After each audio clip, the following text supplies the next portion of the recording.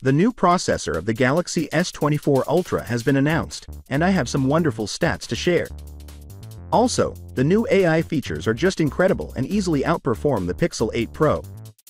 The Snapdragon 8 Gen 3 has been tested on Geekbench 6, and the results are fairly amazing. It has a 2,325 single-core score and a 4,750 multi-core score, representing a significant performance improvement over the previous year.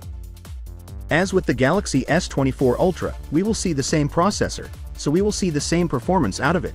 And even while playing a game, it brings more performance while consuming less battery. As per Qualcomm claims, Snapdragon 8 Gen 3 is 30% faster in CPU performance and 20% more efficient than the Snapdragon 8 Gen 2, which is a great thing. Everyone was raving about AI features after the Pixel 8 Pro debut, but Qualcomm just released a beast in the same month.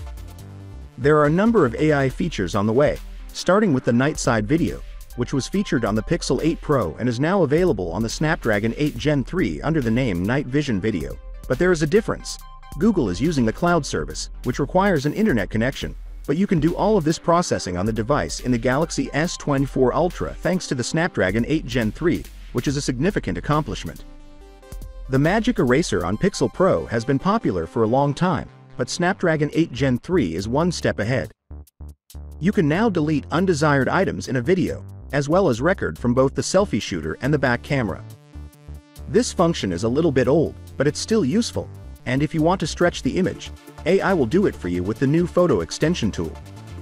You may now extend your original picture. A number of AI features are coming to the Galaxy S24 Ultra. Furthermore, for gamers, this is a wonderful smartphone. You can now play a game with the 240 frames per second, and the GPU is pretty amazing: 25% higher performance, 25% more efficiency, and 40% better ray tracing. Finally, what are your thoughts about it? So without being said, let me know your thought in the comment below, and if you are new here, please subscribe. Peace out.